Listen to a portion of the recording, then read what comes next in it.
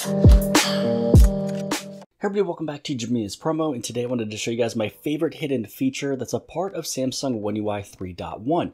Now, originally I noticed it here on the Galaxy S21 Ultra, and then after the Galaxy Z Fold 2 also got the latest update, I noticed it was sitting in there as well. So how you're able to find this feature is you want to pull down the notifications panel either once or twice, and really what you're looking for is the word that says devices.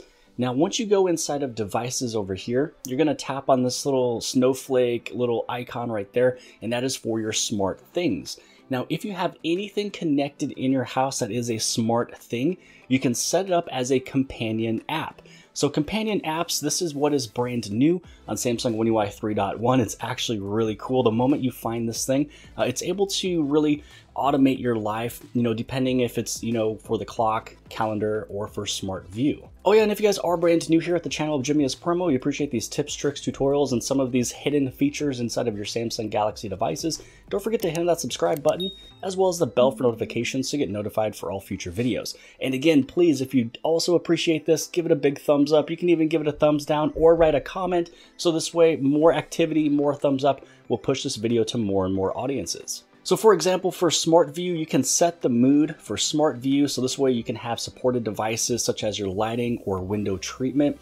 Underneath calendar, you can get reminders for upcoming events on a TV or speaker. So you can set up your TV or speaker to, blast any type of announcements. But the one that I use here is clock. You can turn on lights or a TV when it's time to wake up. So this one has a little bit more functionality to it, more companion apps or companion devices with it. So you can turn on the lights or a TV when it's time to wake up. So supported devices would be a TV, the lighting, window treatment, air purifier, and air conditioner. So let's say you go through and you set one up. So inside of here, you just swipe down, and this is where you just set up your whole nighttime routine, the daytime routine, things like that.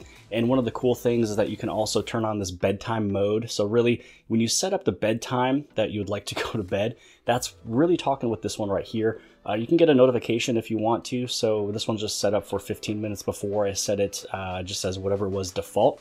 Now, in terms of waking up, I have this one set up for Monday or Sunday through Saturday. And this is where you can set your regular alarm, but it's going to do more things with that alarm. So you can wake up with smart devices. So you just set up your alarm sound, how loud you want it to be, the tone it uses, if you want to have the vibration, the snoozes, things like that. When you go through and you set up your days, if you notice that it is kind of turning this other purple, basically white just means it's off. The circle and the purple color kind of means that it's turned on for those days.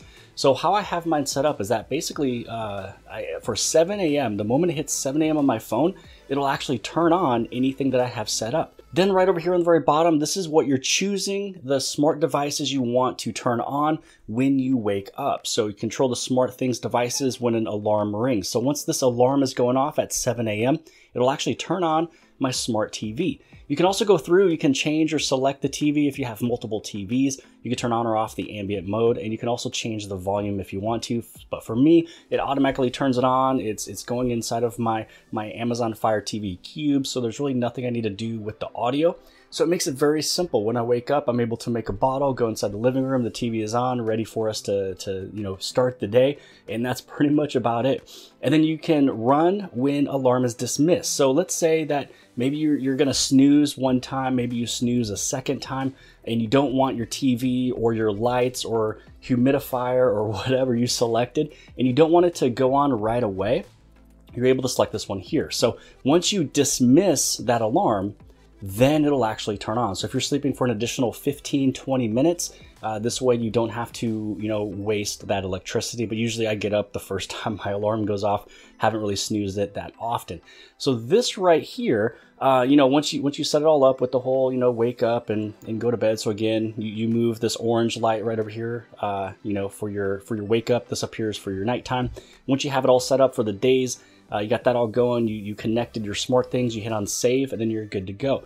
Now, I already have one that is already set up with this one right here. So I pretty much don't have to save it. But yeah, that is it for today's video. That is it for the hidden feature that's a part of Samsung One UI 3.1. It's actually really cool. Again, you go right back inside of devices, you tap on smart things. Now, anything that you have connected as a smart thing, you just go inside of your companion applications. Mine is set up for clock, and then you go to setup, and then you just basically set it all up as everything that we just got done talking about. But I hope you guys have liked this video. If you guys did, please give this thing a huge thumbs up. Don't forget to hit and subscribe. Subscribe right over here on the very bottom left-hand side. And if you like this video, then more than likely you'll also like this video. And I'll see you guys later.